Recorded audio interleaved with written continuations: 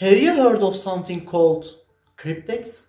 The cryptex is a coded box that Leonardo da Vinci invented for the safe transport and delivery of valuable and confidential information to the right person.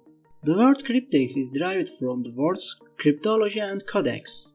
Cryptex can liken a bicycle lock. There are rings fixed on a cylinder, and above each ring the entire alphabet is lined up.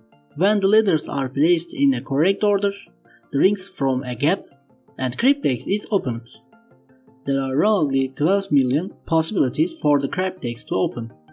Of course, precautions have been taken against those who want to open the cryptex by force. The papyrus with the information was wrapped in a thin vinegar bottle.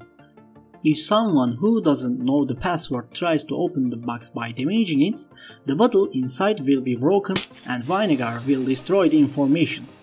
Somebody have thought that vinegar dissolves papyrus paper, but this information is incorrect. Vinegar doesn't destroy papyrus. It only makes the text on it unreadable. This concept inspired our lives exactly in Dan Brown's novel, The Da Vinci Code.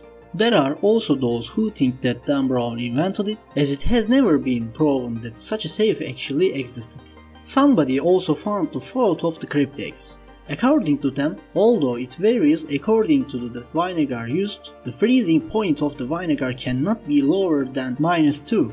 Vinegar, which solidifies at this low temperature, doesn't dissolve the papyrus and cryptex can be opened with force. Today, they think it's useless, as X-rays or ultrasound can show the inside of the cryptex and learned how to adjust the rings to open it.